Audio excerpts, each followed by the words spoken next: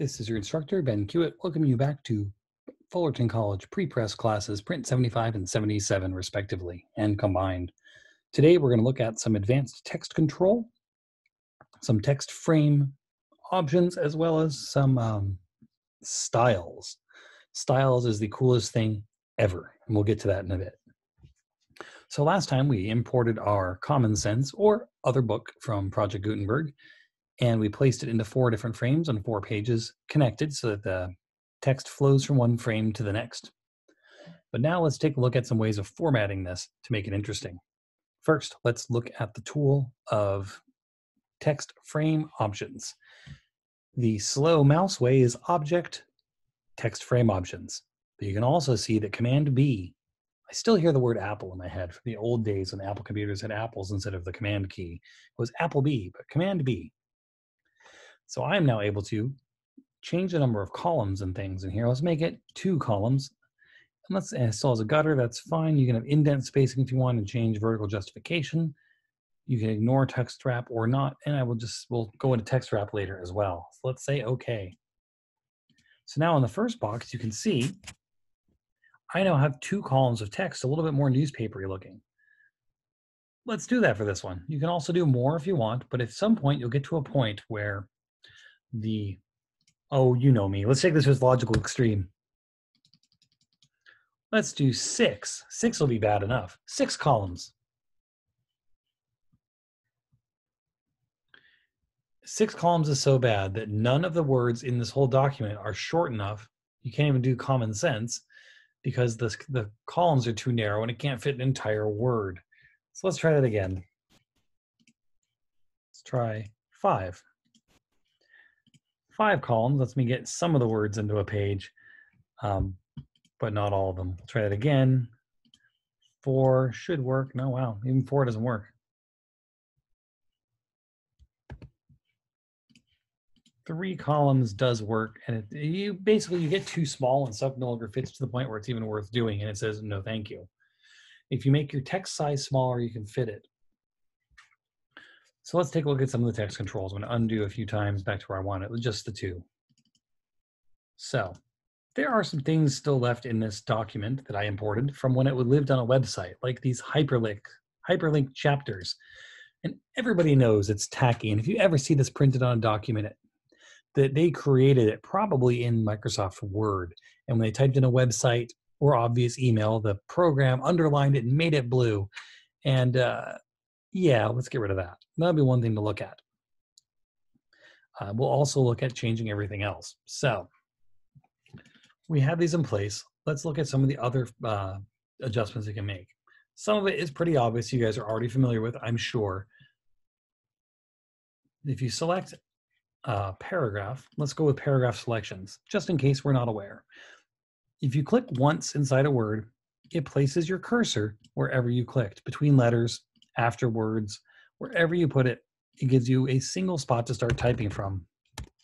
If you double click, click, you get yourself 1 word. Now, just for clarification sense here, let me type something gobbledygooky on here. That was random typing. So note that when I hit my double clicks now, those are not actual words. InDesign will take your word for it that those are words, or maybe some sort of proper noun that it doesn't know how to spell, and it's not going to try and tell you they aren't words. InDesign considers a word a series of characters separated by spaces. So between 2 spaces, those are the words. So if I double click, it gets me a word. 3 clicks, 1, 2, 3, gets me 1 line of text.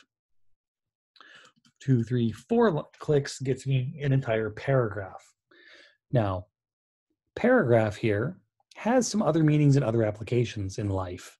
If you're talking about an English class or a history class where you are writing documents and it's your job to generate all this copy, then a paragraph is a series of sentences all combined to support a specific thesis, blah, blah, blah, blah, blah. We are printers. We let somebody else handle that part. Our job is to set them up so they look right and they print clearly and people are able to read the information in it. For us printers, what matters is whether or not return has been hit. but that's not exactly true. We're not seeing the whole picture. Let's take a look at something just so you can see it here. You guys ready to see the other side? This is one of those moments where you suddenly see the angels that have been there the whole time. Let's go. Or ninjas, the ninjas that have been there the whole time. Either way, it's pretty cool. So we're going to go to view. Oh, sorry, it's type show hidden characters. Boom.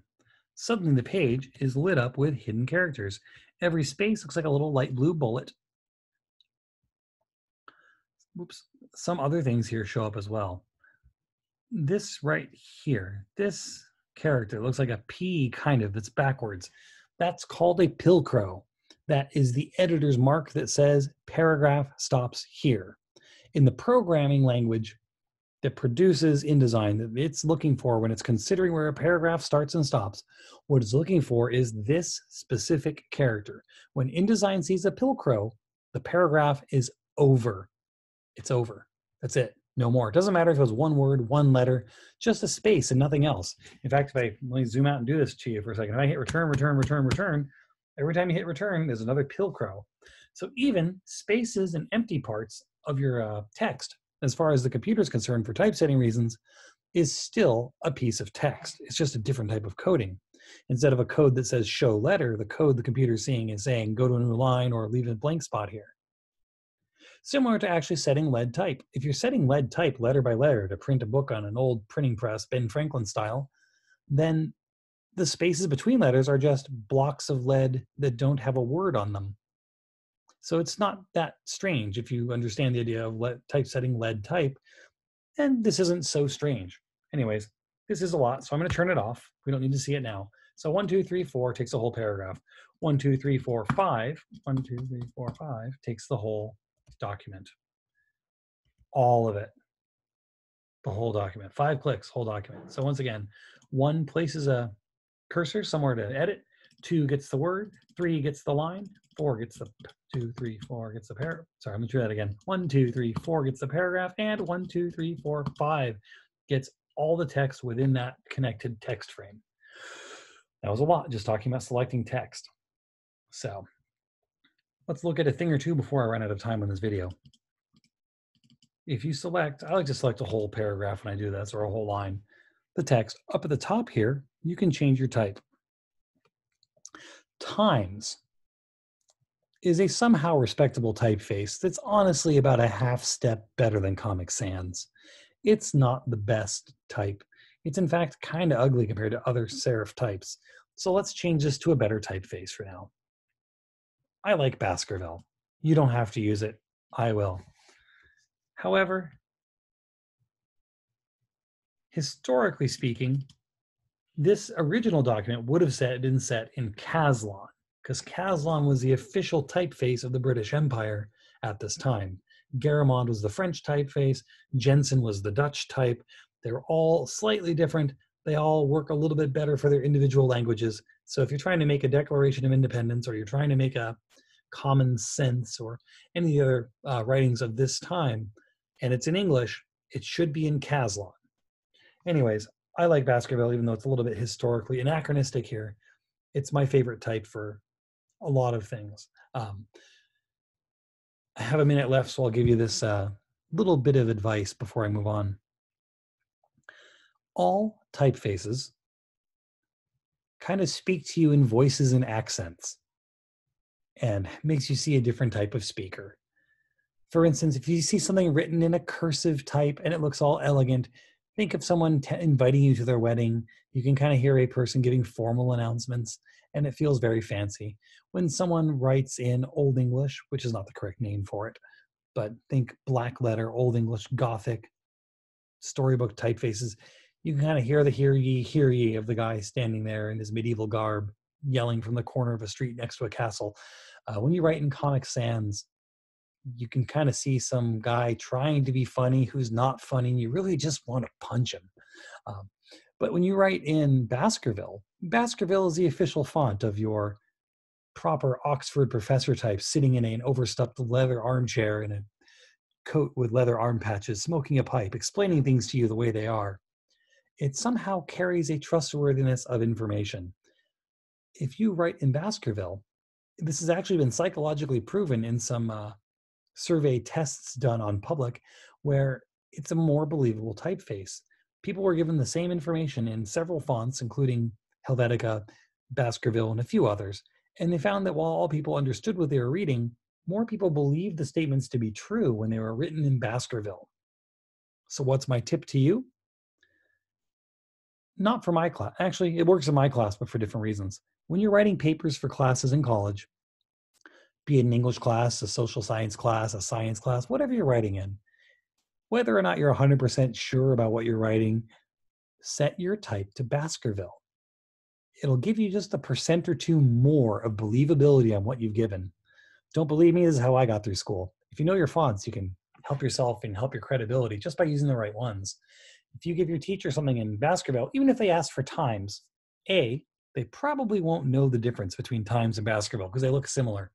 But B, if they don't notice, they might just believe you a little bit more. And C, if they do notice, like me, and they notice that you've chosen to use Baskerville, they'll say, oh, hey, it's Baskerville. Good choice, you. I have used Baskerville for many great things beyond just school papers. Whenever I really wanted a job, I would always set my cover letters and my resumes to Baskerville and help me feel just a little bit more trustworthy and correct and knowledgeable to the people I sent it to. That's about it for this video because I'm running out of time for my YouTube time cap. I will talk to you guys soon with a few more controls later.